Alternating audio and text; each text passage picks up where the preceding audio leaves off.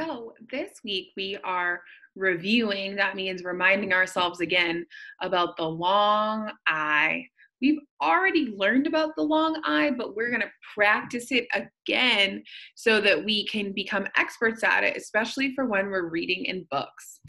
Let's take a look.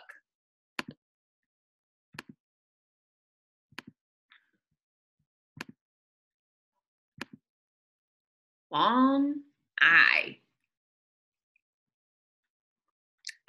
I by itself says I, like in hi. Hi. I magic E says I, like in pine and line and like and bike. See that magic E? It's going over to the I and saying, say your name. And the I says, I. Same thing here. Here's the magical E. Reaches over to the I and says, say your name. And the I says, I.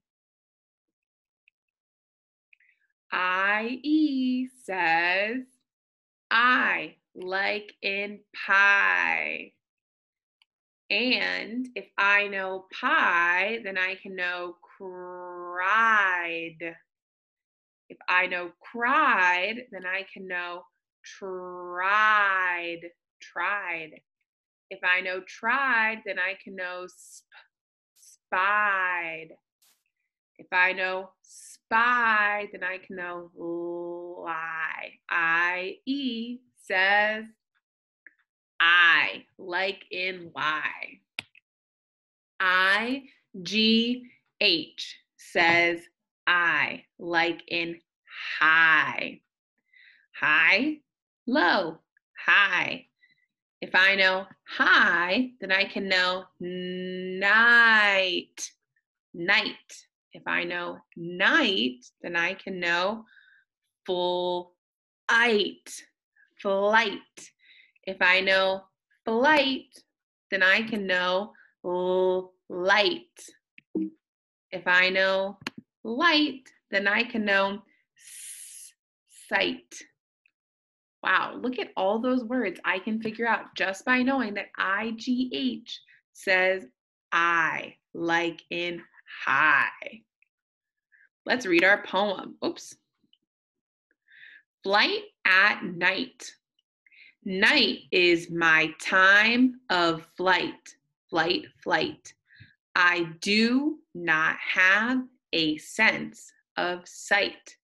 I use my ears instead of sight. Echolocation shows me what's right. I fly and glide and make small cries. You cannot hear me if you try. My eyes are wide, my wings bring me high. As I fly, my prey should hide. Oops. Speaking of fly, I like to eat flies. Oops. Oh my goodness.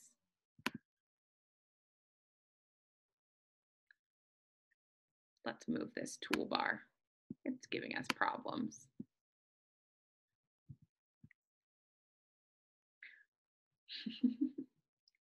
What animal am I? Write your own long I words. So now at home, I want you to get out your journal and write your own long I words. If I know like, what else can I know?